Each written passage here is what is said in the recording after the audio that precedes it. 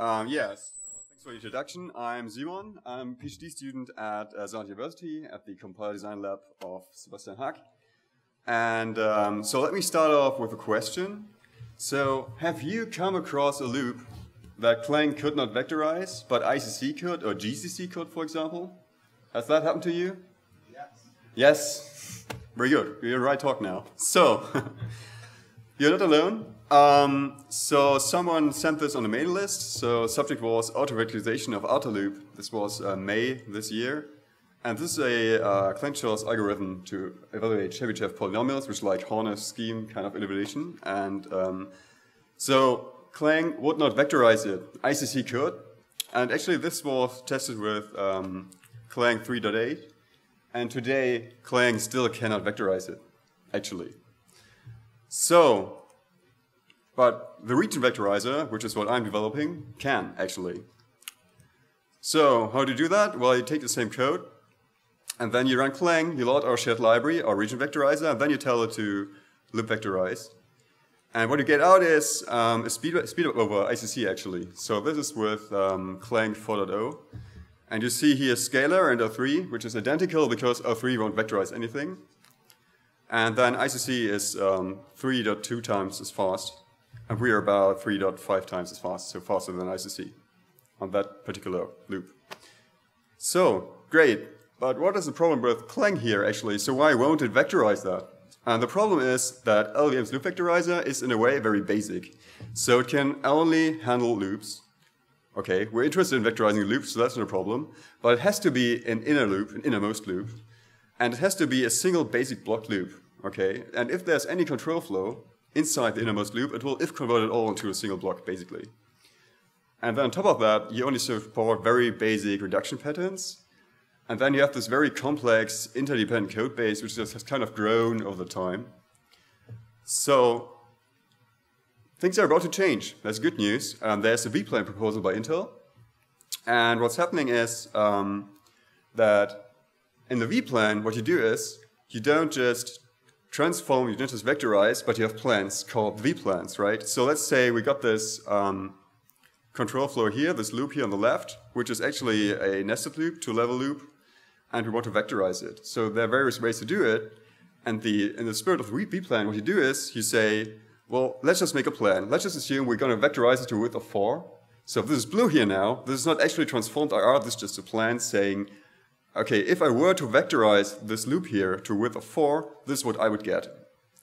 And then you can have another VPlan where you say, you know what, now let's assume we're going to vectorize this with a width of 8, and we're going to if convert control inside of that. And then you just go ahead, you generate plans, you pick a plan, the plan which has kind of the best cost, which is optimal in whatever your sense of optimality is. And then you execute it, and actually only when you execute it, you start transforming the IR, generating code. So that's the VPlan, that's where we are going now in LLVM. So what's the goals of VPlan? So the idea is basically to have these plans, which is a way to express various kinds of vectorizations. So this is about setting up infrastructure for vectorization. And the idea is basically to say, from now on in the future, if you're going to implement some kind of SIMD transformation, some vectorization transformation, don't implement it on IR directly, but implement it on top of VPlan, so you can optimize your loops with VPlan. So short term, this will be outer loop vectorization, for example. Obvious target here. Midterm, this will also involve SLP vectorization, and then also various interleave factors and so on. And so one milestone here is to support OpenMP 4.5 SIMD pragmas, so you can have pragma omp declare SIMD, so you can have whole function vectorization in Clang. And there was a talk last year by Hideki on that topic, where this was brought up on VPlan. But in order to support this pragma omp declare SIMD, what you need is whole function vectorization, because there you can say, you have a scalar function, you say, you put this pragma there, and then you say, vectorize this function for me so I can use it in a loop that I want to vectorize. So yeah, you need that. And the current status of VPlan is actually, it's in an infrastructure setup phase. So first patches have been committed. And it's basically about getting infrastructure ready to express various ways of vectorizing a loop. But currently it's based on the loop vectorizer, so it shares its limitations. Now the point here is basically, so the Region Vectorizer, or RV how we call it, actually already supports outer loop vectorization, the whole function vectorization natively. So might be interesting to look into that. So what is RV? So RV is a whole function and outer loop vectorizer, but it's not two separate pipelines, it's one pipeline, and it can just do both. And it's got strong analysis transformations, and it's designed to be robust. I mean, it's kind of a research project, so we wanted to be able to vectorize any control flow, for example. At the same time, we want to understand this thoroughly, so we want to come up with a clean and simple modular API so we can experiment with different vectorization schemes and transformations. And it's open source since last year. It's a GitHub, so try to check it out. It supports LLVM 4.0 at the moment, but we got 5.0 and upstream master support coming up. So yeah. But okay, whole function and outer loop vectorization, aren't those two separate paradigms? Like two camps that work on different areas? As it turns out, it's actually not too different, as you might have guessed by now. So take this example here. On the left, you have a function, and say you want to vectorize that. So when you call the vectorize function, it will basically have the effect of the scalar function 4 times or 8 times. On the right-hand side, you see basically the same code in a loop, and it's executing vectorization factors, so VF many times, that code. And now one way to do whole function vectorization is to say, okay, why not, okay, we have the scalar function here, so let's just wrap the function body, in a loop, and then have our outer loop vectorizer vectorize it. So in the end, we will end up with a vectorized function, right? So that works, yeah, but there's a bit of a problem here. So what happens if your scalar function actually has, say, a float argument, and now in your vector function, you want to have a float 8, so a vector of 8 floats. So that will work. At least not directly, not natively. So you can, that's actually what has been proposed in the VPlan pass patch.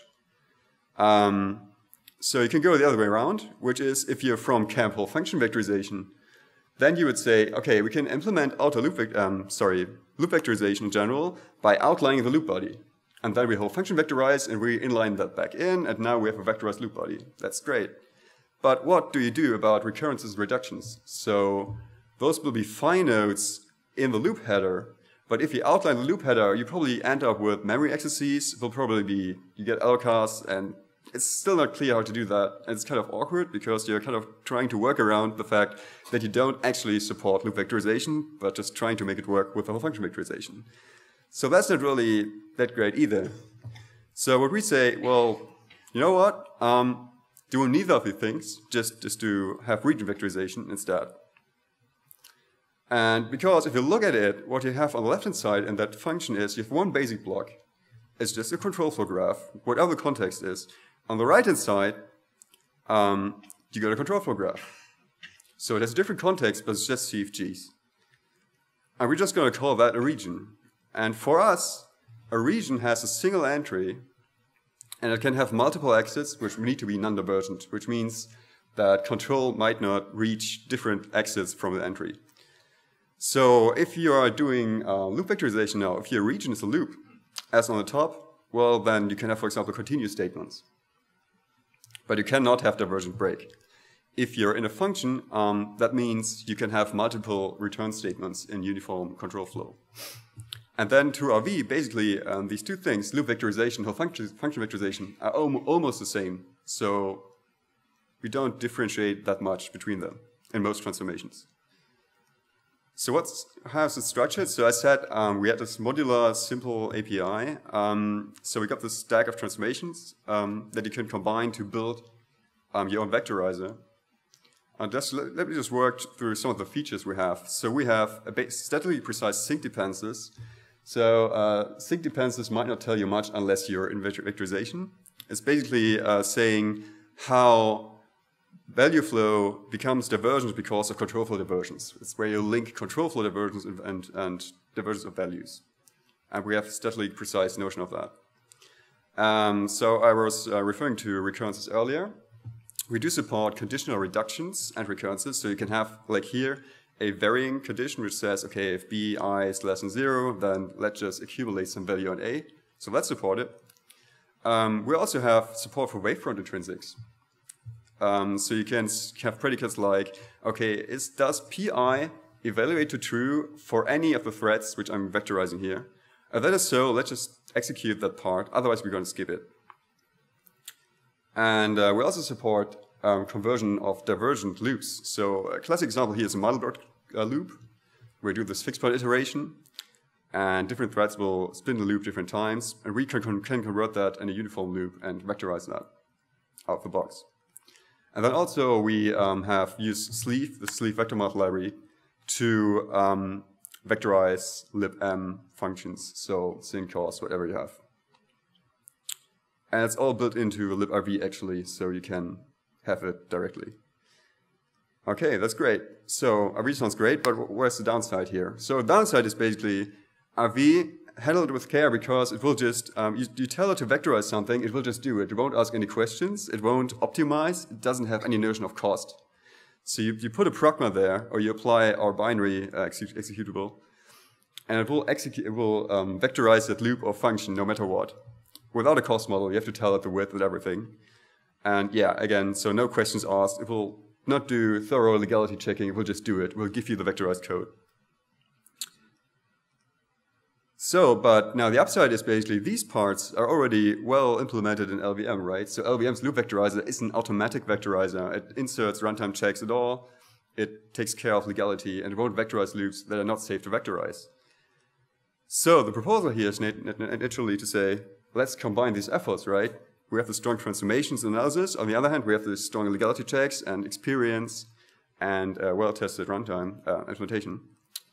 So let's build an extensible vectorization infrastructure based on VPlan and RV. And then from VPlan, or LLVM's loop vectorizer, we're going to take the cost modeling, we're going to take the legality checks, runtime checks, and this whole loop vectorizer part, the whole automatic vectorization part. And then from RV, we're going to take our divergence analysis.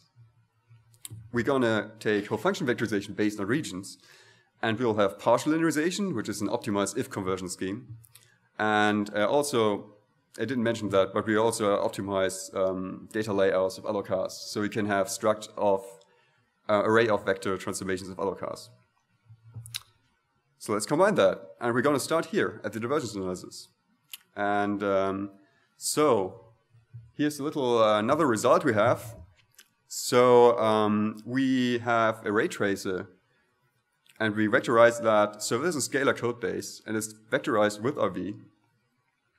And we're comparing here against Embry, which is basically a manually vectorized ray tracer by Intel. So it's basically intrinsics, vector intrinsics, and it's specific to Intel x86, AVX, AVX2, and so on. On the other hand, we have our scalar code base, which is automatically instantiated for the ray tracer. May I have your attention, please? So thank you. With a short delay, I hope everybody had time to get some fresh air. So I was talking about our proposal to combine VPlan and RV into one unified vectorization framework for LLVM. And we're going to start the divergence analysis. And so I give you some stress test example, how strong our divergence analysis is. And so that is Rodent, our ray tracer, which has a scalar code base that is automatically vectorized with RV to different platforms. And we show here results for AVX2, and we're comparing against the Embry ray tracer by Intel, which is written in intrinsics, so vector intrinsic code specific to AVX2 in this case. And this Rodent ray tracer has been written by Arsène Peragaillot, who is a PhD student at our computer graphics department. And as you can see, so showing the results on the right. So Rodent is orange, Embry is blue. There's 3 variants of this code, which is different ways to vectorize traversal codes in general. So Embry has a single and hybrid traversal implementation. There's no packet traversal implementation in Embry, at least for the target, there isn't. So, and we kind of on the same level here, so sometimes we're faster, sometimes we're slower, but it's the same ballpark in general. And I was saying this is a divergence analysis stress test. So we have in that code 238 uniform branches. And so 32 of those are actually only if converted because of our optimized implementation, partial linearization. And this is a total of 24 vectorized functions with 24 loops in them. So this is quite a complex control flow. And we get good results here. So, so we're joining forces with Intel to get this into LLVM. And design goal here is basically to have no regressions with regards to the current state of the loop vectorizer. So we might be, we want to improve in the future, obviously, but for now it should be just even out. So we're on the same level here and then work from there. And we want to get our precise sync dependencies, our precise divergence analysis into that plan first. So to conclude, so I showed you some of our results, what our plan is with this proposal, how we're planning to go forward. And RV, that's not being developed by me alone. So I got 2 students working for me on that, a bachelor and master student who just finished. That's Torsten Klössner and Dominic Matada. Then there's Azen, who's written that ray tracer using RV, and then there's me. May I have your attention, please? Right. May I have your attention, please? You have it. Okay, that's it. Go to the VPlan talk later today at 4:20. Ayala is going to present the current state of VPlan. All right, thank you for your attention.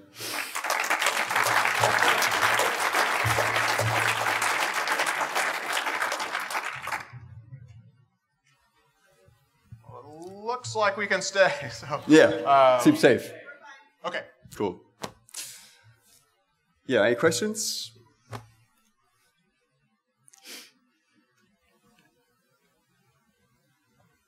Let me ask something. So this VPlan, so does it use like the traditional polyhedra analysis that uses just scaff? So, or what's the difference to poly?